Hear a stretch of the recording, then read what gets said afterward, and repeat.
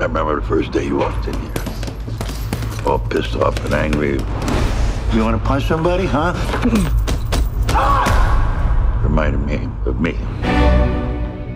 So luckily, come on.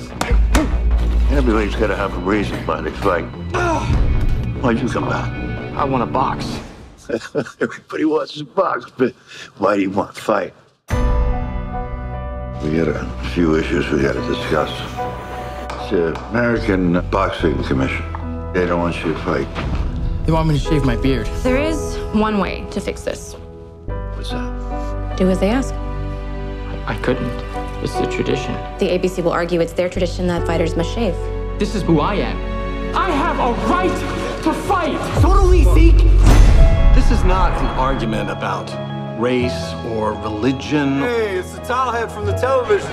Maintaining the health and safety of their fighters is the ABC's primary concern. Is the ABC's clean shave rule prejudicial? Yes, it is. This meeting is adjourned. Keep training. We'll get you to regionals. Nobody likes change. To me, it doesn't really matter how a fighter look. It ain't gonna knock me down. If you don't belong here! I don't want to be that guy that ruins the sport he loves, or ruins it for you or the other fighters. You want to quit? Be a quitter. There's only one way you can be anything in there. You gotta work harder than the rest. You gotta have discipline. And to do that, you gotta love yourself. Can you do that? You chose to fight. You are a hero. There's so much to admire in you, but you can't even see it for yourself.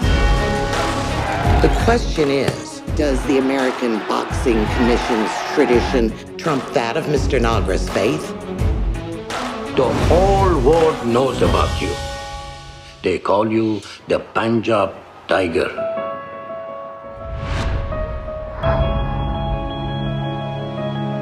Any last minute advice?